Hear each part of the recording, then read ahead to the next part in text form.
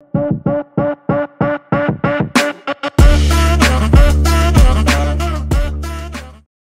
Here we go. So with that in mind, what are your thoughts as we look towards the upcoming Outlaw Midget season?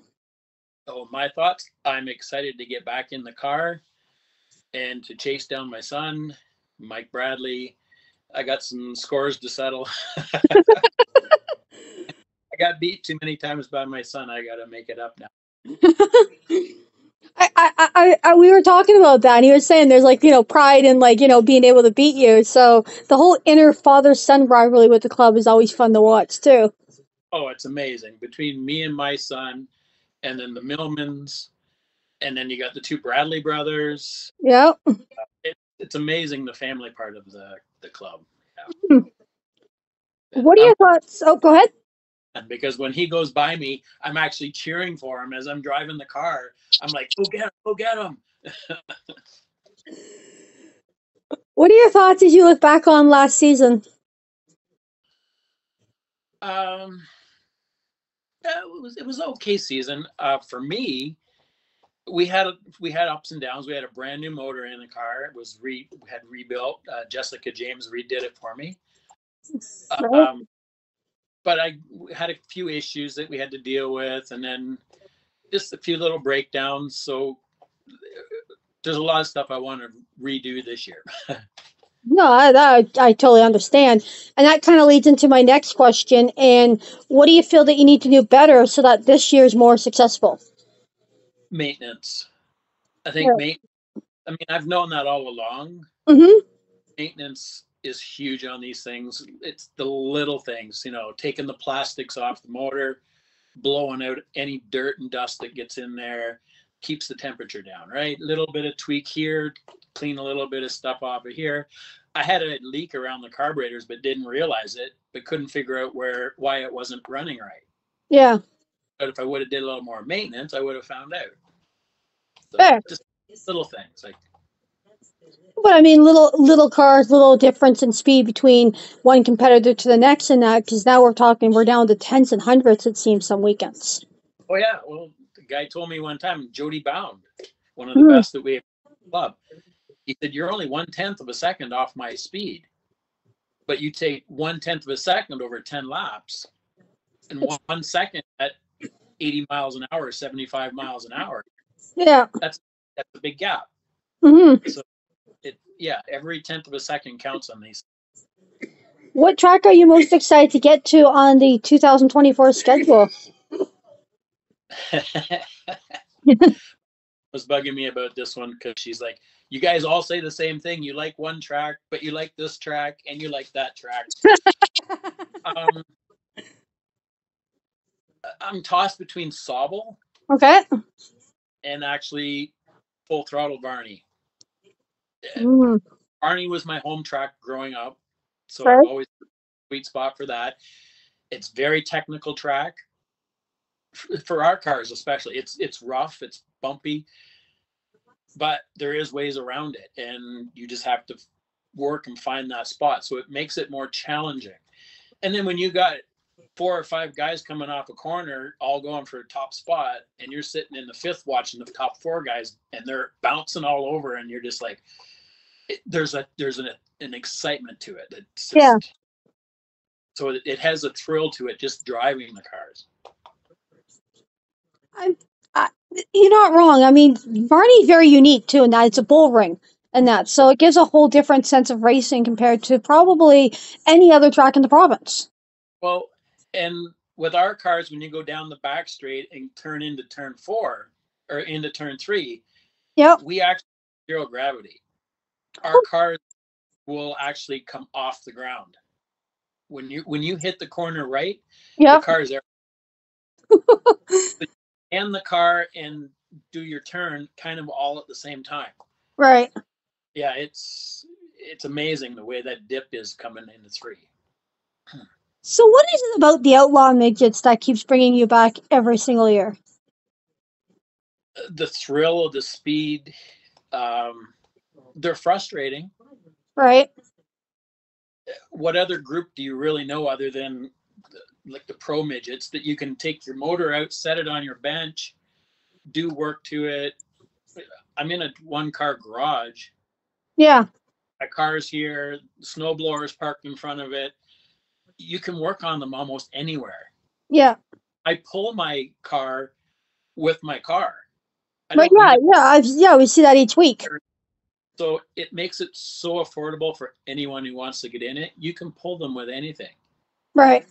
So, and then the thrill. I mean, for the same speed that we get, limited late model, I mean, you're doing 75 miles an hour at places like Sunset. Hmm. An inch and a half off the ground at 75 miles an hour, that's a thrill. Like it's amazing, the speed and the acceleration. When they take off, they go quick. Yeah. What's been your most memorable moment of your career so far with the Outlaw Midgets? I would say Sunset Velocity last year. I think it was Velocity was our first race last year. Finishing on the podium with my son. I was second, he was third. Yep. At Sauble, it was the other way around. We had one at Sauble. He was second, I was third. Yeah. Those two were very important to me. That was a big thing. So, budget aside, if there was anything else in there in motorsports that you could try, and someone was like, I'll pay for it, I'll fund it, you don't have to worry about the budget stuff. What would that series or car be? I'd love to do bone stock. Okay. I've been offered, Jeff Blackburn once offered me when he had 2 Can-Am midgets.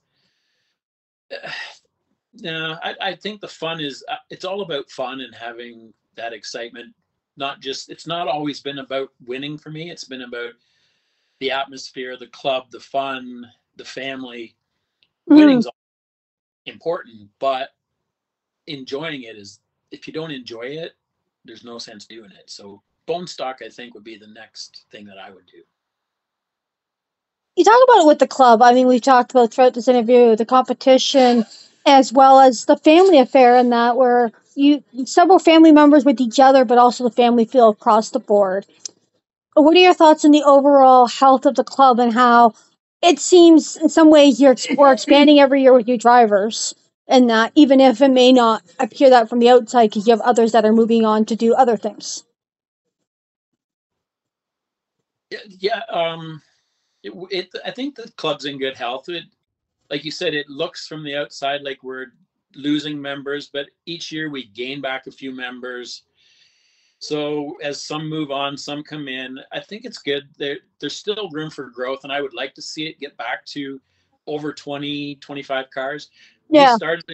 We started with Oscar. I believe we were showing up with 26, 27 cars. There was 4 or 5 cars going home every night, weren't making the feature. Mm-hmm. It'd be great to be able to do that again. I remember that from like the Hurricane Midget days, and that like even before the Oscar days, like when it was the Hurricane Midgets and that, it was incredible. Like just looking at that full field down the backstretch and that. Oh yeah, it was impressive when you see the full lineup of cars, and they just seem to go on forever. And then when the whole pack of them takes off, and you're going 4 wide, 5 wide times, it's phenomenal. Mm-hmm. The people running it have always did a good job. Tom and Diane doing a good job. They're working hard to expand the club. Yep.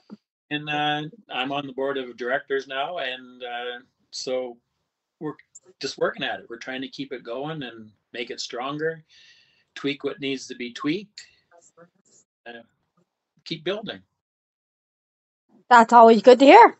I mean, that's what you want to see with any race series, is like keep building and get more people out. Yeah, exactly. Find ways of growing. Who would you consider as your racing hero? I would say I have about 4 guys that I remember really growing up. Junior Hanley, Right. Don Yep. Senior, and believe it or not, Vito Michelli.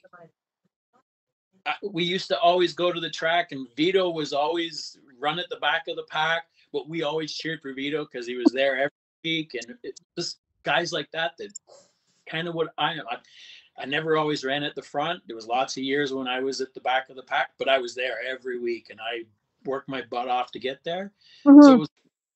it wasn't just the junior Hanleys, it was also the guys at the back of the pack. Last question. As we look at this whole talk of growth and that, what would be a piece of advice for rookies or drivers that are looking to get involved with the midgets? Advice for them? Yeah. Um, seriously, take a look at the club because it is worth getting into. Uh, money wise, again, it looks expensive at the out, but you can buy one of these things $6,000, $6,500, race ready to go, Yeah. and with lots of spare parts. So, and there's actually some good deals out there right now. Take a look at them, get in, try it out. If they'll let you take it for a drive, try it out because the speed wise, the going into the corners, it's phenomenal. Hmm. Yeah. All right.